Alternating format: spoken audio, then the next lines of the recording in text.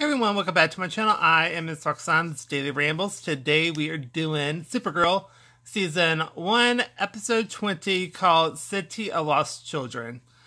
So we start off with James becomes discouraged by being Guardian when he realizes that those he helps are afraid of him. And then we cut to where the DO investigates a Forian woman who uses her telekinetic powers to cause rampage. James tracks down her son Marcus, who refuses to speak with anyone but James, who spends time bonding with him with Rhea's encouragement. And then we cut to where Lena completes the matter transporter, which Rhea activates, causing Marcus to nearly destroy the office with his powers.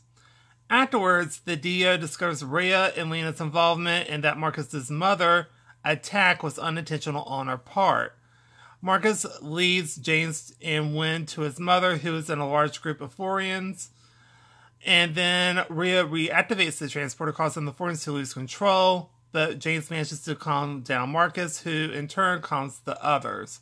Then Kara, John, and Mon-El attempt to shut down the transporter, but are unsuccessful. Then Mon-El confronts Rhea, but hesitates to off her. And then the transporter brings a massive fleet of Daxamite ships to conquer Earth and transport into New Daxam. Rhea then teleports herself, Mon-El, and Lena to the ship. That's the end of the episode. Crazy episode. I thoroughly enjoyed this one. It was an A+ episode. I really enjoyed it. Just everything that was happening in the episode was so awesome. And just so, it has so many twists and turns in there that I was not expecting when I first saw this. I was like, wow, that's some crazy stuff. So, I really, really enjoyed this episode. And, let's see. I think that does it for this season for me. Because actually, kicker, I actually started, when I started my channel, I think my first real video was season 1, episode 21 of Supergirl with Resist. I think so. Let me check actually. Yeah, it was literally one of my first videos that I did. It was done on May 20th, 2017. And then I also did the season finale too. I thought it was a...